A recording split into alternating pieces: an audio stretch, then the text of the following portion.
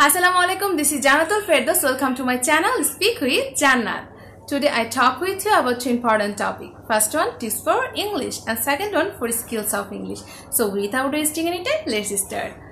সময়ের প্রয়োজনে হোক কিংবা নিজের প্রয়োজনে হোক আমরা কখনো না কখনো এই অনুভবটা করেই থাকি যে আমাদের ইংলিশ স্পিকিং এর দক্ষতা অর্জন করা প্রয়োজন, কিন্তু সময়ের সাথে সাথে আবার আমরা সেটা ভুলেও যাই। সো আজকে আমি আপনাদের সাথে 4টা টিপস নিয়ে আলোচনা করব যার মাধ্যমে আপনি নিজেকে খুব সহজে মোটিভেট করতে পারবেন। Tips number 1, B realistic about your English learning গোল। তার মানে হচ্ছে আপনি কিছুদিন ইংলিশ প্র্যাকটিস করার পরে যদি ভাবতে থাকেন কেন আপনি নেটিভ স্পিকারদের মতন কথা বলতে পারছেন না, তাহলে আপনার দ্বারা সম্ভব না। আপনাকে মাথায় রাখতে হবে ইট tax time. Tips number 2, don't be afraid of making mistake.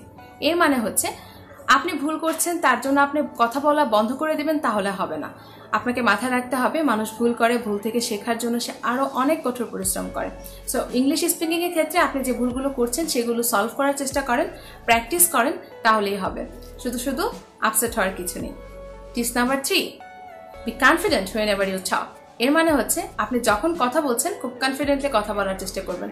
সামনের একজন আপনার সাথে ইংলিশ স্পিকিং করছে, আপনি জানেন আপনি ইংলিশ স্পিকার হিসেবে ভালো নন, তাই কি যতটুকু পারেন কনফিডেন্টলি বলার চেষ্টা করেন, দেখবেন আপনি অনেক ভালো পারছেন। Tips number 4, remember one thing, there is always room for improvement. এর মানে হচ্ছে আপনি ইংলিশ কোর্স করেছেন কিংবা বিভিন্ন ইংলিশ ব্লগ দেখে বা টিচার্সদের সহযোগিতা আপনি ইংলিশ স্পিকিং শিখে ফেলেছেন এবং আপনি অনর্গল ইংলিশে কথা বলে যেতে পারেন। এখন আপনি প্র্যাকটিস করা বন্ধ করে দিয়েছেন, এর জন্য কিছুদিন পরে দেখবেন যে জায়গা থেকে আপনি শুরু করেছেন সেখানে আপনি পৌঁছে গিয়েছেন। কেন? কারণ ইংলিশ আমাদের মাদার টাং না, আমাদের প্র্যাকটিসের মধ্যেই রাখতে হবে। সো এই 4টা টিপস আপনারা মাথায় রাখবেন এবং ইংলিশ প্র্যাকটিস করে যাবেন, ইনশাল্লাহ ভালো কিছু করবেন। সো এখন আমি আপনাদের সাথে আলোচনা করব 4 স্কিলস অফ ইংলিশ নিয়ে। If you want to be a good English speaker you have to have knowledge about this core 4 skills. Core means important. This skills R 4 core skills: reading, writing, speaking, and listening.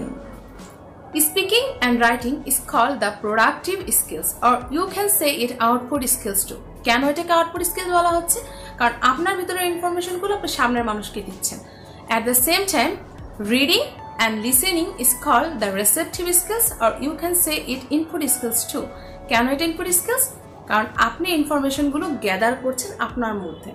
So এই 4টা স্কিলসের সাথে আমাদের vocabulary, pronunciation এগুলো অনেক improve করতে হবে। Next ভিডিওগুলোতে আমি এগুলো নিয়ে আলোচনা করব। সো এখন কোশ্চেন আসতে পারে যে 4টা স্কিল কি করে আমি একবারে ইমপ্রুভ করতে পারি একটা জিনিসের মাধ্যমে। সো আমি ভিডিও কন্টেন্টটা রেডি করার আগে আমি আমার নিজের সাথে একটা এক্সপেরিমেন্ট করেছি। সেটা আমি অ্যানিমেশন মুভি দেখেছি। আপনারা যদি চান সেক্ষেত্রে আপনারা ইংলিশ মুভি দেখতে পারেন, নিচে সাবটাইটেল আছে ইংলিশের, এরকম কোনো মুভি দেখলেই হবে। এরপরে আপনি কি করবেন, মুভিটা নিয়ে বসবেন, সেখানকার যে ক্যারেক্টারগুলো কথা বলছে সেগুলো আপনি লিসেনিং করছেন, সাবটাইটেল দেখে রিডিং করছেন, লিসেনিং, রিডিং, এবং যে ডায়লগগুলো আপনার খুব পছন্দ হবে ডেইলি লাইফ ইউজ করার মতো সেগুলো একটা খাতার মধ্যে আপনি লিখেন। লেখার পরে আপনি কি সেগুলো স্পিকিং করার চেষ্টা করবেন। So listening, reading, writing, speaking. Speaking এর ক্ষেত্রে আপনি নিয়ার্স অ্যান্ড ডিয়ার্স অর ফ্রেন্ডস, ফ্যামিলির সাথে কথা বলতে পারেন। আপনি যদি প্রথম দিকে শাইনেস ফিল করেন সেক্ষেত্রে আপনি মিররের সামনে দাঁড়িয়েও প্র্যাকটিস করতে পারেন। আস্তে আস্তে আপনার জড়তা কেটে যাবে। এভাবে করে আপনি প্র্যাকটিস করবেন, দেখবেন আপনি অনেক ইমপ্রুভ করতে পারছেন।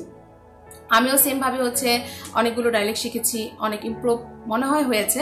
এখন আমি আপনাদের সাথে একটা ডায়লগ শেয়ার করবো, সেটা I wish I were brought to this world for some good reason. So এরকম করে আমি আরো অনেকগুলো ডায়লগ শিখেছি। আপনারাও প্র্যাকটিস করেন, ভালো কিছু করবেন। আর সবাই ভালো থাকবেন, সুস্থ থাকবেন। আপনারা আমার প্রতি যে ভালোবাসা দেখাচ্ছেন বা যে সাপোর্টটা আমাকে দিচ্ছেন, থ্যাংক ইউ সো মাচ। অনেক অনেক আপনাদের কাছে আমি কৃতজ্ঞ থাকবো। এভাবে করে আমাকে ভালোবাসা দিয়েছেন, সাপোর্ট দিয়েছেন। টিল দেন, আল্লাহ হাফেজ।